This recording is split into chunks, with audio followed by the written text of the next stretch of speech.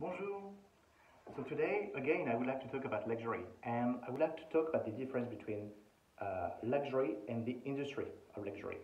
Luxury is something which is exclusive, scarce, and of top quality.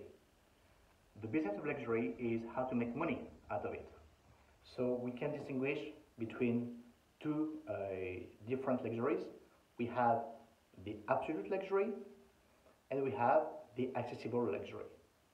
The absolute luxury will be for the elite, the happy few, and you have, for instance, brands like Rolls-Royce, and you have the accessible luxury, which will be, for instance, belts, wallets, glasses from different brands. I don't think that it is possible to offer both, because if a given brand wants to address both clientele, meaning people willing to have affordable luxury and people willing to have absolute luxury, they might not be able to do both the right way.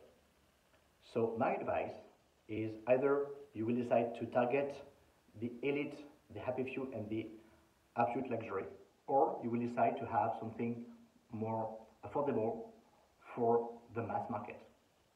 So that's it for today. Thank you so much and see you next time.